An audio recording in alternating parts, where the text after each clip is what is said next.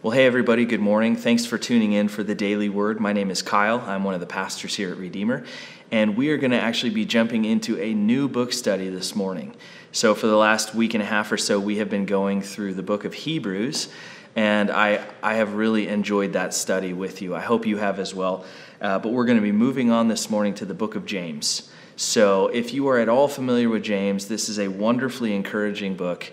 A couple of cool historical points and backgrounds from the book of James. James is actually probably the very first book of the New Testament that was written. So if we have the crucifixion around AD 33, most of Paul's writings start around AD 50 and go through about AD 68.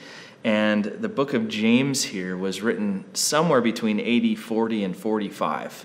So pretty soon after the events of the crucifixion and Pentecost, the founding of the church, James, the half-brother of Jesus, was also one of the leaders in the church in Jerusalem.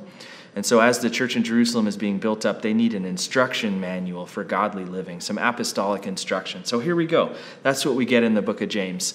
Audience is the church in Jerusalem. That's the original audience. And this is one of the earliest things that we can know from instruction from God direct to the church. So it says here, verse 1, James, a bondservant of God and the Lord Jesus Christ, to the 12 tribes who are dispersed abroad, greetings. So this is to the church in Jerusalem and to those Jews who have been dispersed either through persecution or through just moving around the empire. Okay, it says, consider it all joy, my brethren, when you encounter various trials, knowing that the testing of your faith produces endurance, and let endurance have its perfect result, so that you may be perfect and complete, lacking in nothing. So our first bit of instruction is encouragement to persevere under trials, knowing that God has a plan to bring about spiritual growth in their life. And he says, but if any of you lacks wisdom, let him ask God.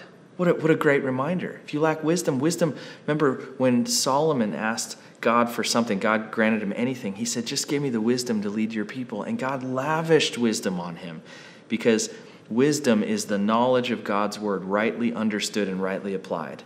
So if we're lacking in that, we can pray to the Lord for wisdom and he'll give it to us. It says, who gives generously without reproach that it may be given. But he must ask in faith without any doubting. For the one who doubts is like the surf of the sea, driven and tossed by the wind. For that man ought not to expect that he receive anything from the Lord, being double-minded and unstable.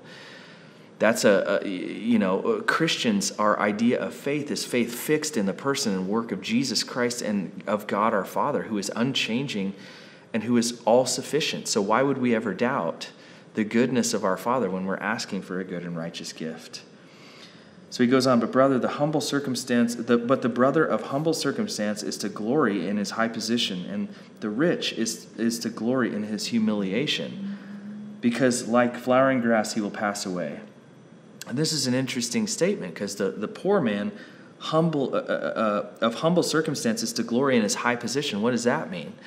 Well, this is the idea that Paul is drawing a line between the middle of the poor man and the rich man, saying the poor man can glory in his high circumstance of being in Christ, of being saved. And the rich man can be humbled in his position, not of being wealthy and important in the world, but in being a humble servant of Christ. And those two things meet in the middle from the vast divide of wealth, right? We're all one in Christ. We're all blessed in our high position in Christ, and we're all humble as servants of Christ as well. And then we get into some more instruction here really in verse 12. But blessed is the man who perseveres under trial, for once he has been approved, he will receive the crown of life which the Lord has promised to those who love him.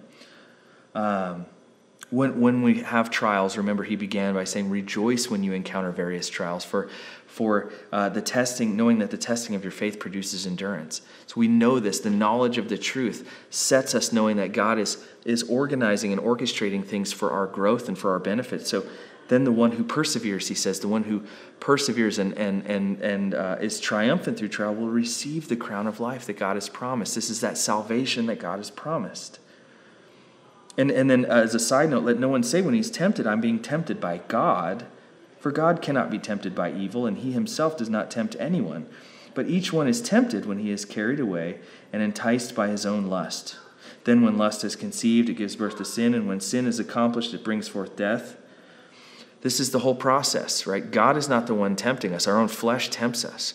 God directs our steps, and when we pray and ask for protection and wisdom to stay away from those things, he will guide our steps away from those things as we fight past it. When we give in, we shouldn't be surprised when we're enticed by our own lusts. So he says, do not be deceived, my beloved brethren. Every good thing given and every perfect gift is from above, coming down from the Father of lights, with whom there is no shifting shadow. In contrast to, no, God doesn't tempt you. Instead, every good thing you have comes from him. Let's keep a right perspective on who the Father is. And in the exercise of his will, he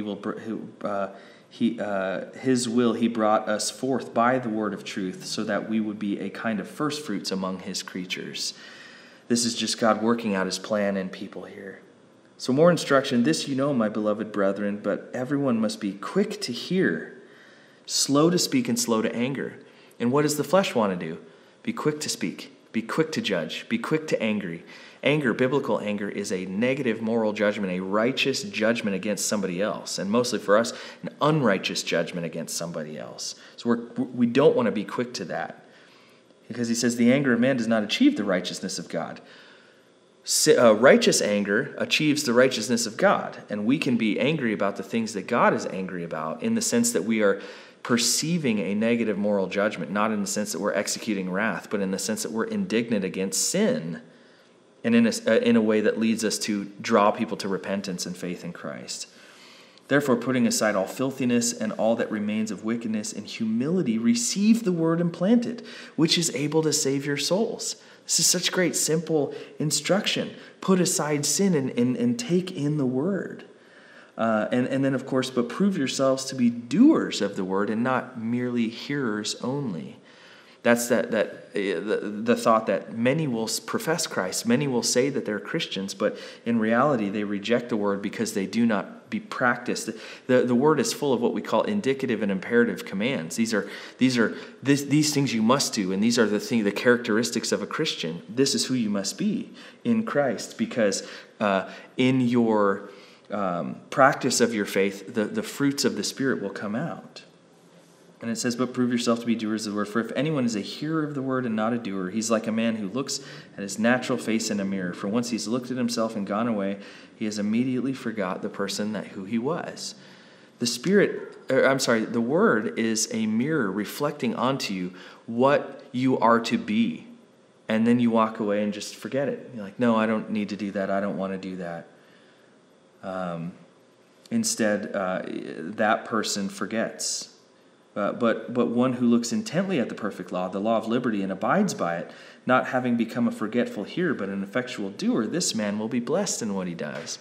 He's like the guy who looks and is told what to do and sees it and then puts it into practice, puts it into his life, and he'll be blessed by that. God wants to see those righteous fruits come out of us because he wants to bless us in those things.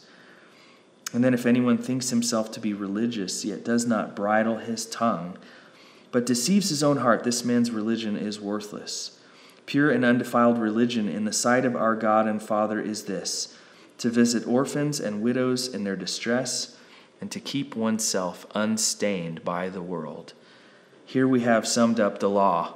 You shall love the Lord your God with all your heart, soul, mind, and strength, and love your neighbor as yourself.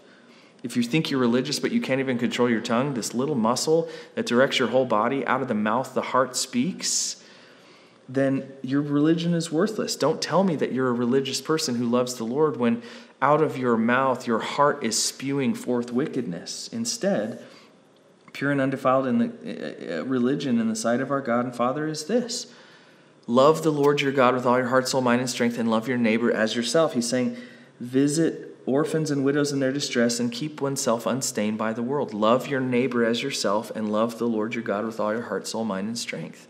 Do you see that? That's just a beautiful, wonderful summary statement. And what a great opening chapter to the book of James. I hope that's encouraging to you. Hope that makes sense to you. If you ever have any questions, if the church can help you in any way, email us at info@redeemeraz.org. Again, my name is Kyle, one of the pastors here at Redeemer. I'll continue with you tomorrow in James chapter 2. Thanks for joining us this morning.